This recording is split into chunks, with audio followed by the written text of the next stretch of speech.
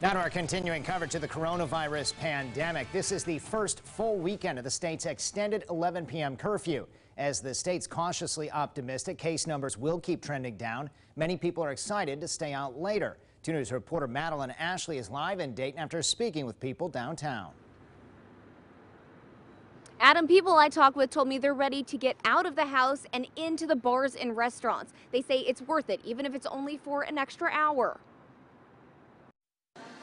For many, this extra hour is a little taste of freedom. Stay out later at the bars, more nightlife, more active, feel less guilty about staying out late.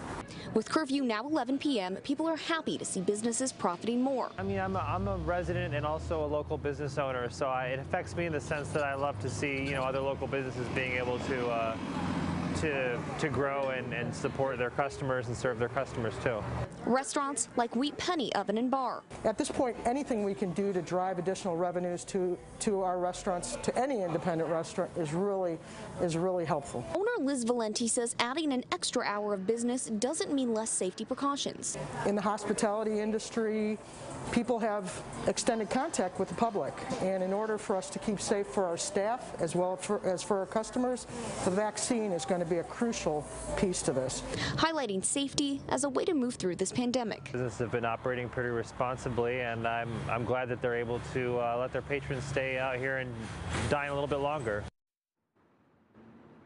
Governor DeWine has stated that if cases continue to drop, we could see curfew pushed to midnight and eventually lifted. In Dayton, Madeline Ashley, 5 on 2.